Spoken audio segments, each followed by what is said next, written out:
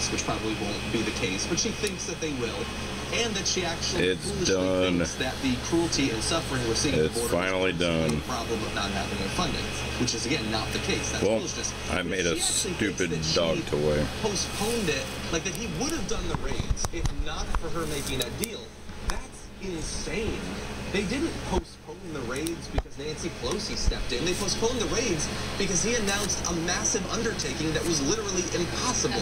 They could not have done it. That's exactly. You can't deport millions of people. Like ICE agents responded concerned for their safety. There we go. Leadership was like, what are you talking about? That's an insanely complicated. All right, came off. Involved operations in literally every state. You can't just come up with that and then the next day we begin doing it. It was never going to happen.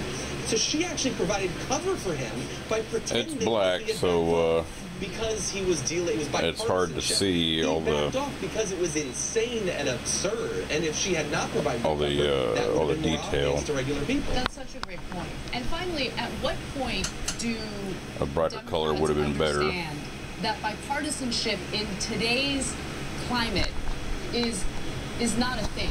It's not doable. Like the Republican Party, and especially the Trump administration, they have no interest in working with Looks you. pretty good. They have no interest in negotiating or conceding or compromising. Very nice, very smooth. And so it should infuriate voters on the left. There's not really any lines or mess ups or anything like that. It should anger them that their hard-earned money. This little overhang right here is pretty good, right underneath his chin.